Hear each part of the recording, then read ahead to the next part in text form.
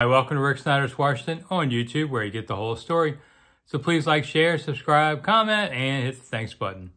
Oh, it's only about 6 months till the NFL draft, but already Washington Commanders fans are kind of wondering who they should take. And I think it's one of two positions, and it better be one of two positions.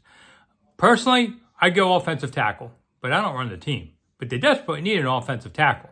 We all know this. And I think Washington's going to pick, somewhere between 10 and 15 again. So awfully hard to get your first choice, but can you get your second best offensive tackle? Something like that. I mean, Trent Williams, that was a sure thing. He was a top 5 pick.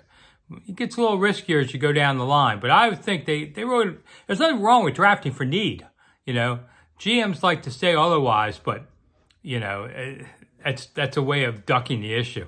And I write about all this in my column for 1067 The Fan on Odyssey.com if you want to go read more about it all, because it takes a little more than 2 minutes to explain. But what if they change coaches and GM and all that stuff?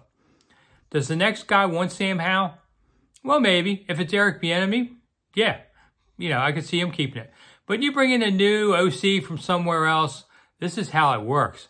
They want their own guy. I don't care who the last guy was. They want their own guy, especially if it's a young passer they're inheriting. Because they'll be able to say, well, listen, I want my guy. He'll do what I want.